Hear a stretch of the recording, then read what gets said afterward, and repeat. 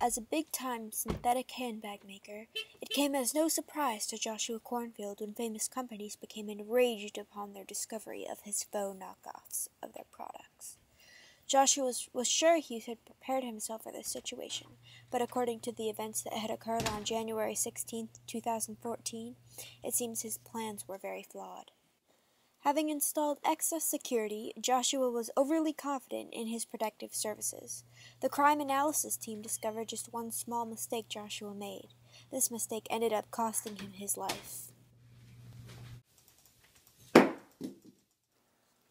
It seems as though it would be impossible to die from just one stab wound, but our experts say that because of the knife's location and Joshua's inability to get medical attention in time, he was unable to survive. From the autopsy, it became evident that Joshua was stabbed in his chest, and the blood traveled into the space between the lungs and the chest wall, which is called the pleural cavity. What happened in this instance is that when the knife penetrated Joshua's thorax, the pleural cavity began rapidly accumulating blood. This process of blood accumulation is called a hemothorax.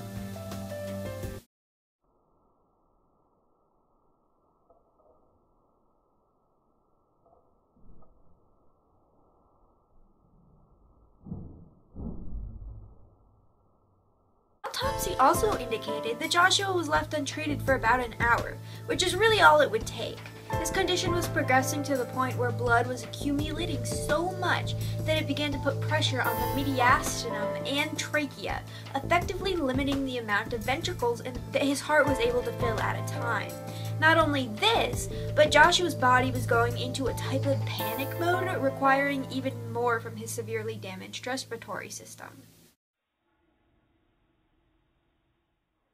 Our experts speculate that Joshua could have survived had he received the correct medical attention.